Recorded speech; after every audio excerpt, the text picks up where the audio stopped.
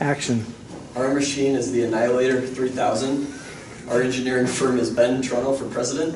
This is Brian, that's Hank, and I'm Ben.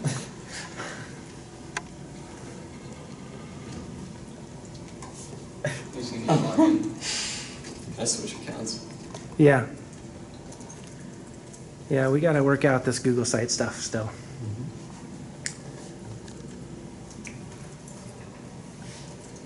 While he's trying to find the design brief, we can describe it. We actually encountered a very interesting client recently. Mrs. Susie came up to our engineering firm and said, I will pay you however much money it takes, in this case $86 million, to build a lift because I have a cat, and this cat is very ornery. She just gave birth, and it refuses to leave its favorite stand. Stand happens to be 12 inches off the ground. And its kittens need to get up to 12 inches in order to feed and have their milk. So Susie was in desperate need of this lift, $86 million worth. Good, design brief stuff now, all right. A few ideas that we came up with. We can explain our own. Yeah, this was my sketch. Basically, very similar to what happens right now, except the wheel and axle is all the way up here, and the block and tackle suspends this way, which wouldn't actually work, but in my mind it worked.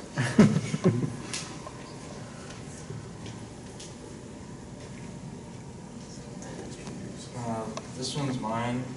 Kind of like, so you have a few pulleys, and then you have a basket of some kind that you put the cat in, and then you pull it up, and in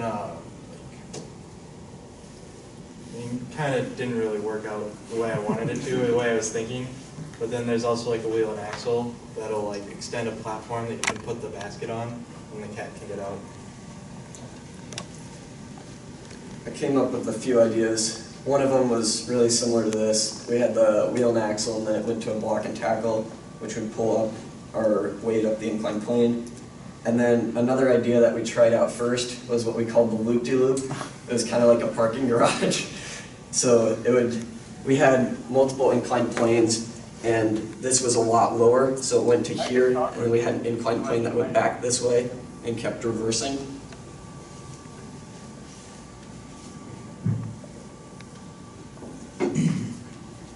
In our decision matrix, you'll see that we first originally went with the loop-de-loop, but that didn't work out, so we had to switch our ideas.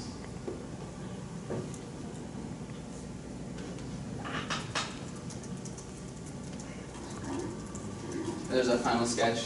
After the loop-de-loop failed, we went to this design, just kind of innovating along the way. We ended up having to move the beginning of the pulley used to be all the way up here, and we moved it down because of vectors, and it would just work out better efficiently that way. We added longer string to be able to do a block and tackle rather than just a pulley, and then we ended up with this in our final sketch.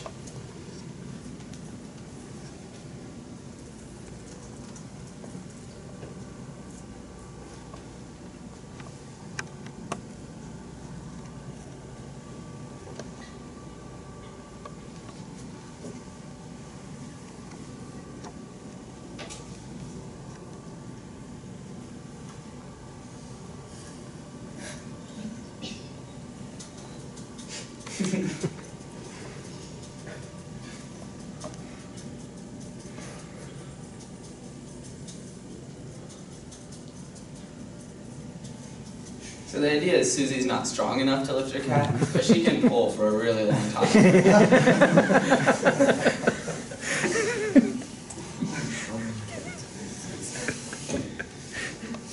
can see the cat. These are the pictures of each of our simple machines. So for the first one, we had the block and tackle right here that you can see. This is the movable part of the block and tackle, and up here was our fixed part. Second one was the inclined plane that ran this way. And then our last one was the wheel and axle, which is at the beginning.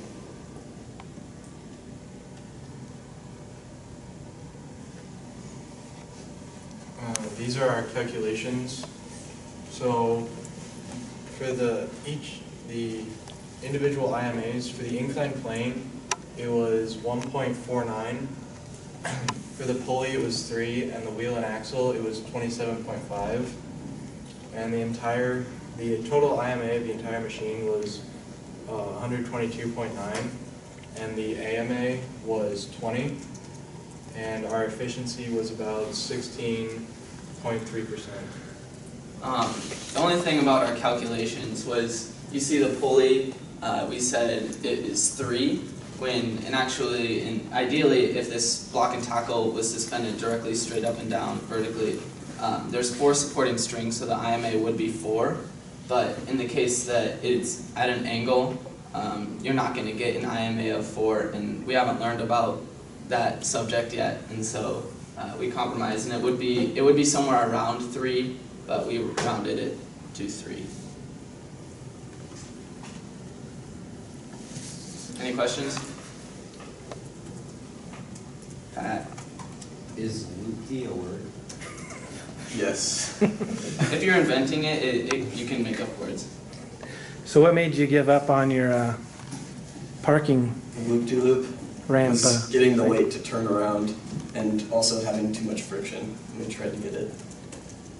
Okay. And me making fun of you every day, maybe? No. That drove us to do it.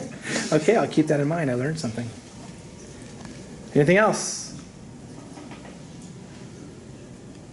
$86 million.